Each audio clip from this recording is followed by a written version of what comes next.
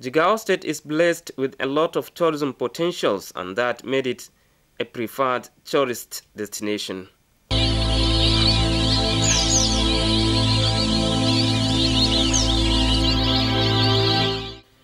Beautiful topography with a lot of sand dunes and rock ranges that transcends to different parts of the state is a pride to Jigawa State, northwest Nigeria.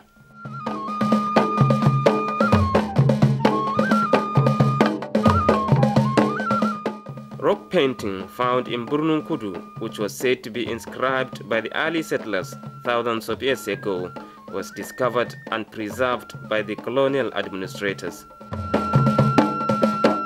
The rocks where the painting was found are Dutsen Murhu, Dutsen Habude, and Dutsen Mesa.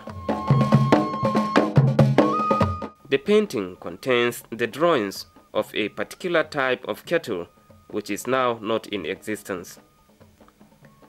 This actually shows that the early settlers have succeeded in passing a certain message to this generation.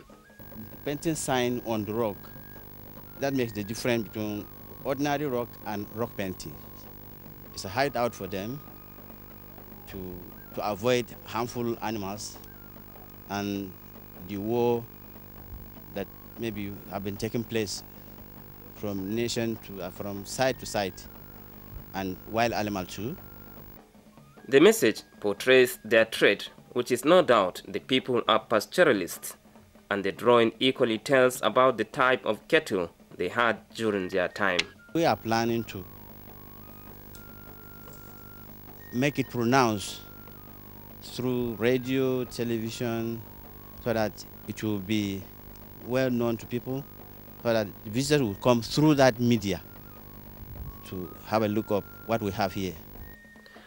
Available records from the National Museum office stationed in Burnun Kudu, Jigawa State shows that the paintings were drawn more than 7,000 years ago, as similar ones found in other countries were believed to be drawn at the same time, as research dated them to about 7,000 years.